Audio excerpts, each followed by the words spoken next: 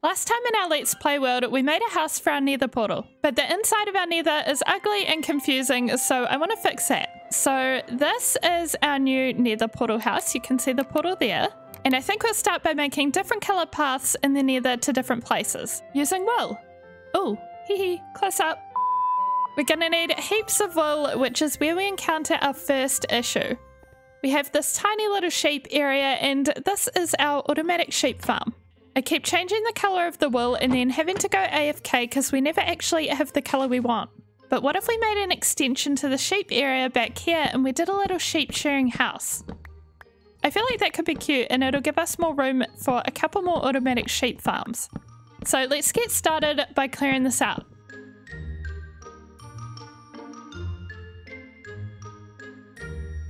Okay, so we will extend the path over here and the shearing shack will be here. Just ignore the ugly ground right now, it's going to be all covered up. But I was thinking we might want enough room for about 4 more automatic sheep farms. Or maybe 3, but like roughly that. So we'll have a big 3 wide entrance and then this. And then we'll go back in 3s as well. 1, 2, 3 pillar. And fill in the wall.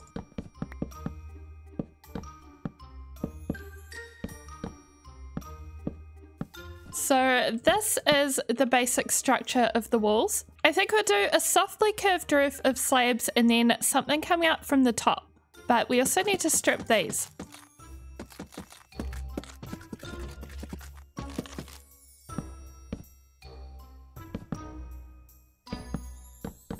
Okay, that is the roof done, and now we need to do the walls.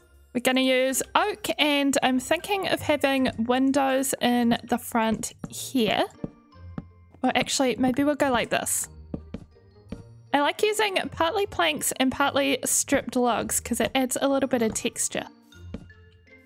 Okay, I think that will be good, and we can add a couple of details and basically repeat it all around the sides. And then the front will stay kind of open like a big barn door.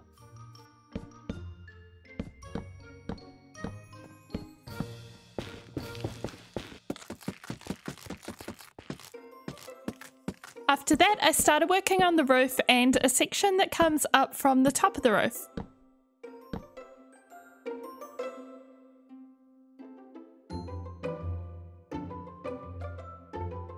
And I think with that, that completes the outside of the shearing house. And this is what it looks like from a bit higher up. We'll have to add some more trees and flowers and stuff around the sides. But I think for now, this is good, and I've mapped out a little area for the auto sheep farms.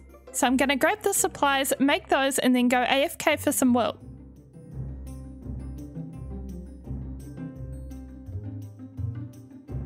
We are done, and we should have a little bit of wool at this point. Obviously, our little farm down here has also been running.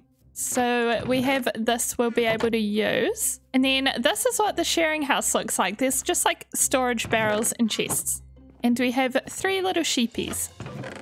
20 so far. Okay, not bad. We'll just keep letting them do their thing while we organize our nether. And for that, we're gonna start by taking some wool with us. And we'll need gold. Okay, gold booties on, and we'll just hop over to our brand new nether portal over here. Oh, also, you guys had some good suggestions for the top floor up here. The thing I saw most people say was make it into a nether wart farm, and there's clearly been an enderman here. But people said a nether wart farm in a potions area. So I'm gonna try to do that at some point. But right now we are hopping in here. Okay, so our nether is a mess and it's ugly. This is our little safety house, and I want to improve this today and make a nice big nether house. There's not a lot of room to expand it outwards since we're kind of on this cliffside. But we can expand it up, and that'll allow us to see it better as well from far away. Then our other issue here is this form of pathing is ugly and not good. Also, the cobble kind of goes in every direction, so it ends up not being a path or a route at all. My idea with the wool was to make it into color-coded carpets. So this, for example, and then it needs to come down here because this teal color is color-coded to lead us to the warped forest. And on the way there, it's also going to lead us to our stronghold portal.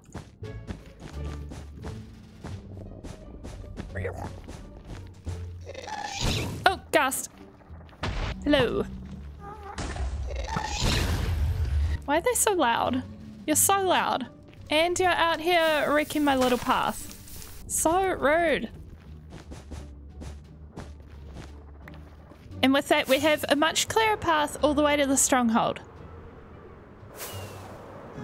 And that is only the beginning, but before we do anything else, I want to sort out this gross house. And by sort it out, I mean take it down. Okay, so it looks like this really is teetering on a cliff's edge here. Which is kind of dumb. But I want to build something a lot prettier around it, and this is going to be my first time trying to build something nice in the Nether. So we'll see how annoying the ghasts get. Hopefully it won't be too bad. Oh look! Ah! There. Oh boy, I feel like we'll need a ghast kill counter. So that was number 1. Okay, so we'll make this 1, 2, 3, 4, 5. Okay, that is 7. We are good. We're going to do 7 by 7. That only just fits the portal, but we'll do another story above it. But let's just start by building this up.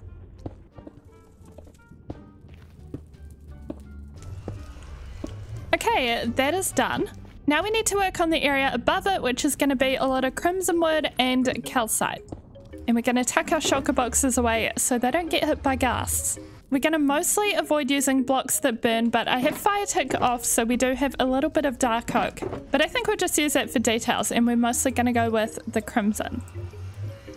So let's see what we can do here.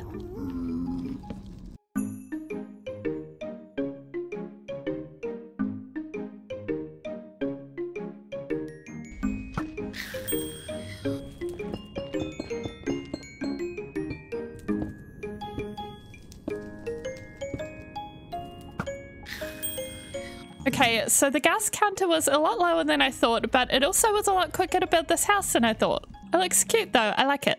We have an increasing pile of pigs outside. I think they're just accumulating the longer I'm here, and the inside is super cramped. It's even worse because I've got all my stuff from working, but we'll pick that up in a minute and we'll make a little floor. Okay, and then this is tiny, but we have a bunch of different floors, which we definitely don't need. So this one's going to be purple. And then from here, we can continue up another level.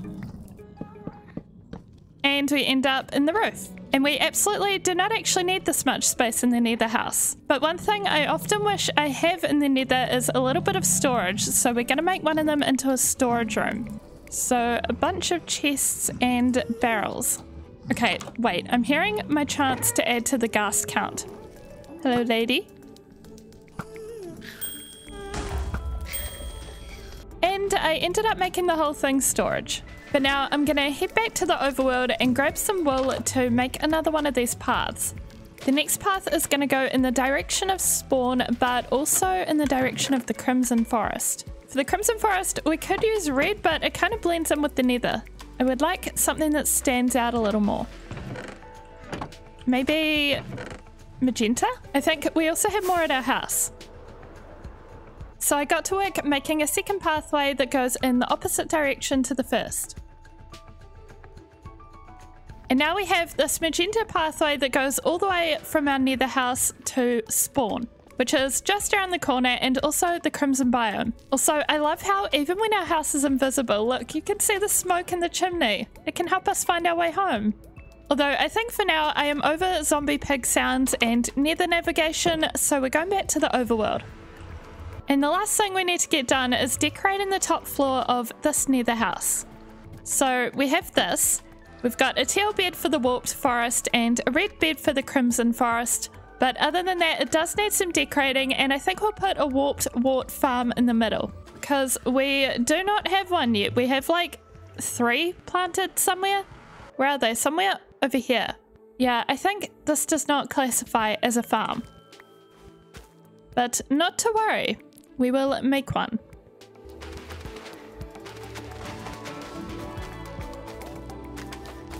And we're done. This is the wrong floor though, but we did theme the top like the bottom, so a warped side and a crimson side.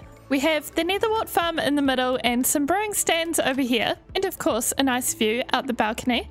But then in case I come through the portal and it's night, we have a crimson themed bedroom and a warped bedroom. So we can easily just come from the portal and go upstairs and sleep. This was a very buildy episode, but I think that'll be all for today. So thank you for watching and I'll see you in the next one. Bye-bye!